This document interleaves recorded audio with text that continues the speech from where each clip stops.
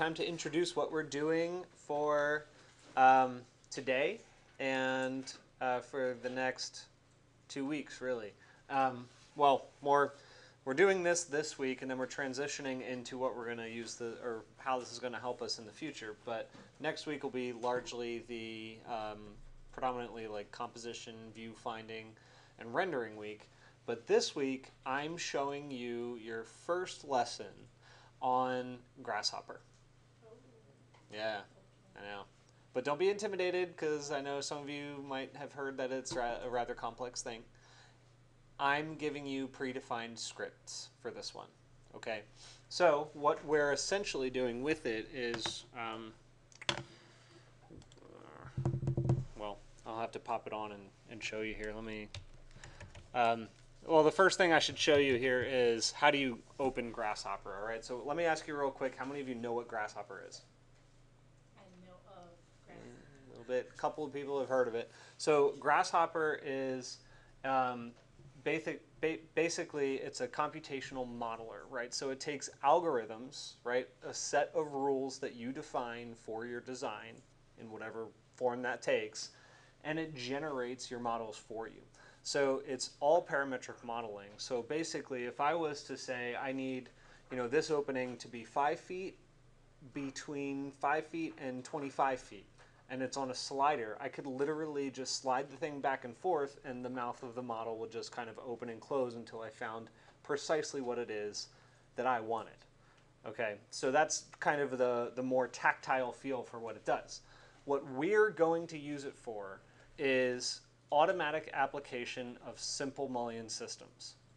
So you might ask yourself, A, what's a Mullion system? And B, why do we need to be able to do that? And the reason is having some kind of way of dropping in more detailed elements into your models is extremely valuable. So if you can get a nice looking storefront mullion system, and mullions, by the way, are the little dividers on the windows that you see up there or at the end of the hall or down here in the lobby space, those big window systems, those are mullions. So I've predefined this definition specifically for that. Basically, and I'm going to run through this real fast, and then I'm going to walk you through all the specifics about it. But all you have to do in your model is preset it up once it loads. That's interesting. That's Grasshopper. I'll explain it in a second. But all you have to do is define a simple surface. That's all that is just one surface. Okay, and then in Grasshopper, all you do is grab your Grasshopper definition and open it.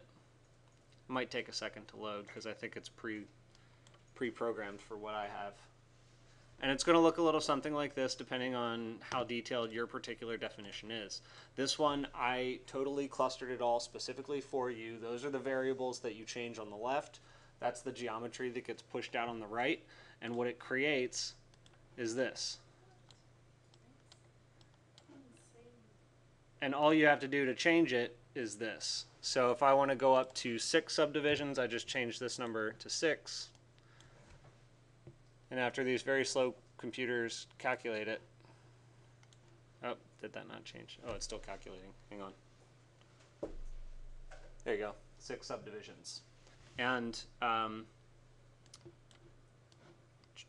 back here, you're going to have the ability to select particular BREP elements back and forth. So this one is preloaded with a glazing surface that has thickness and a mullion system. So you can change that mullion system to be whatever depth or thickness you want. So right now it's ½ foot thick, but I could make it 3 feet thick if I wanted, and it'll extend it away from the glazing by 3 feet, and that's going to create sort of more of like a horizontal louver system in a way, almost.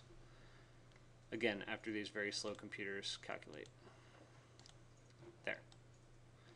Okay. So that's your brief introduction to some of the very simple but very awesome tools that I'm going to be dropping here with you in class. The vast majority of today is going to be showing you the essential fundamentals that you need, much like we did in Illustrator, very simple, very surface level, to be able to take these definitions and apply them to your model and understand, kind of what's happening behind the scenes a little bit, okay? So think of it this way. The best metaphor for this, I think, is that I'm giving you a car and I'm showing you how to drive it, but I'm not showing you how to build and engineer a car. Does that make sense? Okay. I got a couple of head nods. That's good enough. All right. So I guess without further ado, I'm going to stop this little intro video and I'm going to walk back into the overarching sort of Grasshopper principles. Are there any questions right now? Is it kind of easy to read from like what you have there in the middle? Easy to read? Yeah, like. You mean like visually you can't read it? Yeah, visually.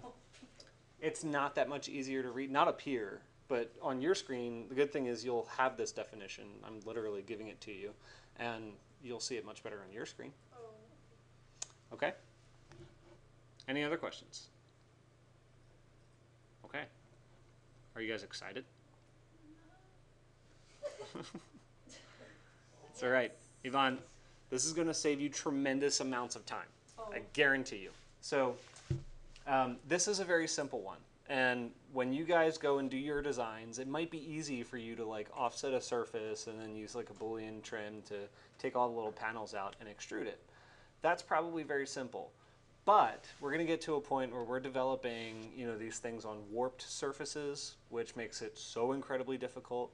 We're going to do it on with hardware, where instead of having to map each little arm that reaches out and grabs the glass in a particular custom condition for all 150 of them, it's all going to do it automatically for you. So, and all of these tools I'm handing to you, so you should keep them forever. We can use them on our Rhino. Yep. Is this Grasshopper's Grasshopper? free. Yeah. What's that? Is it free on Rhino? Grasshopper is free, but if you guys are Rhino users on Mac, there is no Grasshopper for the Mac version. So that's important to know. Does it run slow? Make the computer run slower? That's a good question. Does it run slow? The answer is sometimes, and it has to do with the fact that with Grasshopper, you're essentially performing programming functions.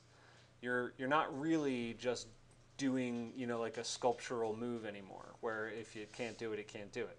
When you're doing programming functions, you might get yourself into a logic loop that the program just keeps trying to attempt without being able to check itself for failure.